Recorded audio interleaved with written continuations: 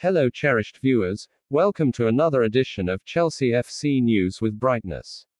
It has now been confirmed by both Sky Sports and Fabrizio Romano that Chelsea and Inter have agreed a club record of £97.5 million transfer to re-sign Romelu Lukaku from Inter Milan. He scored 24 goals as Inter won Serie A last season and will now become Chelsea's most expensive signing, surpassing the £75.8 million paid for Kai Havertz, as stated on the official site of Sky Sports.